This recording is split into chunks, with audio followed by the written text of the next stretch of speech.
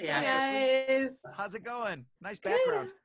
Thanks. It's better than my bedroom because, like you said, my kids are on Zoom, so like I have to find a corner that's free in my house. Yeah, So. this is a virtual background of a boring middle-aged guy's office. It's not in my real office. No, that's fine. You should see all my geeky stuff, but my husband's in my office. So, anyways. I appreciate. Yeah, I know. You're describing my life. You're describing my life. So, yeah. So it's so exciting to talk to you both. Tom, you like literally have voiced my childhood. I'm sure as a lot of people that are on this call right now. What is it like? You know, you made so many memories for me, like my sister, and now my kids. Cool. Like, what is it like? You know, you're still doing this character, and you're making memories now for a whole new generation. Yeah. And then Ethan, you're stepping into this role and also making memories for kids in a whole different way for SpongeBob. So, what is that like for you guys? Well, I gotta say, look, we're still making episodes. Like I'm on Zoom doing SpongeBob recording or directing the other actors, either or, three days a week. Even during pandemic. So SpongeBob is still a huge part of my life, and it's been 20 some odd years like that. And really, you ask what it's like. I mean, I just look at it as this fantastic gift that. It's not even like an opportunity, like it's more like a gift, it's just, to play a character that's so fun and that, that I have so much respect for the creator of and the coworkers that I work with on it. And that it struck a chord as it turns out, multi-generationally, it's just, wow, I'm in a really rarefied, demographic, like how many actors get to play a character for that long and still love it, like where it's not a burden. It's like, oh, I can't wait to not be playing this guy anymore. It's I love SpongeBob, and it's the length of time it's gone on feels like bonus rounds on a game show. Like I feel like I keep winning more washing machines. It's great. So that's how it feels to me. And then one thing, before Ethan comes in, it's one thing we always try to remember while we're making the shows is that the episode we're making right now after 20 years might very well be somebody's first exposure to SpongeBob. Like it might be the first episode some kid watches, or somebody goes, I never watched the show, but I tuned this in and it was pretty fun. And then I went back and watched all of them. And the Broadway show and Ethan's performance as SpongeBob is the first exposure to like exposure for a lot of people, that parents and kids alike, that didn't see the cartoon before they saw the Broadway show. I have talked to a lot of those people. So, Ethan's the on-ramp to SpongeBob for a lot of people as well.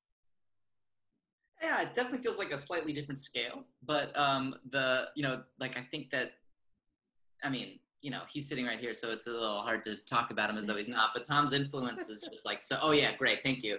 His influence is just like so huge and amazing as SpongeBob, but just like as a voice of comedy.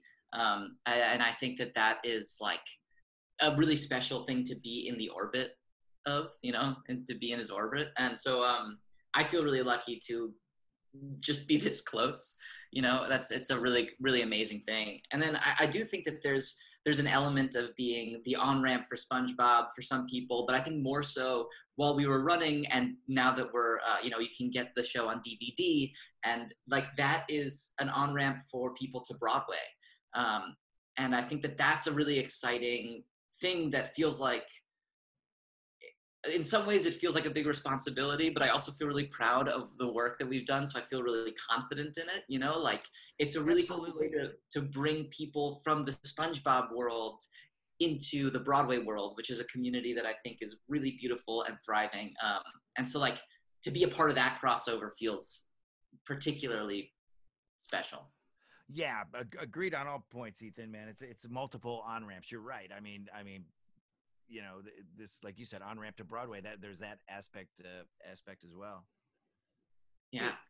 So SpongeBob has been a cartoon, he's been movies, he's a blimp in the Macy's Thanksgiving Day Parade. Now he's on stage. Where do you guys see SpongeBob going next? Well, the SpongeBob 20-season chip that is implanted directly into your medulla and plays nonstop on a loop, like a fun Clockwork Orange, like a Clockwork Pineapple, is it's the next step. We're working on it. Got it. How about you, Ethan? Where does it go from here? Yeah, I mean, I think that's right. Like, we've already got the blimp, so I think the next step is a projector mounted on the moon so that it can be just above the clouds coming down. You can just be like, oh, I'm about to miss SpongeBob. Oh, no, like, just watch it above us. Yeah, like ozone layer. I love it. A little porous. Love it. Yeah, Love and it. since the ozone layer's not there anymore, it gives us a clear view. Right, so it's something that's good for the Earth. That's gone. I like it. I like it. Speaking of which, thanks for using sustainable bamboo in your background. Oh, Always you're welcome. Thanks, guys. Very eco-friendly.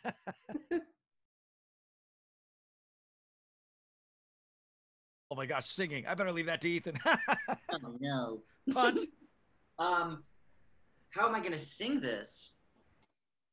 Well, I think that everyone is going to love the SpongeBob Musical on DVD because it's the best day ever and you can watch it over and over and over. Just in case you didn't get a chance to see it on Broadway. Just in case the touring company was canceled by pandemic before it came to your town. This is a way to watch SpongeBob Broadway musical over and over and over and over and over and over and over in the privacy of your, take it, Gary, right home.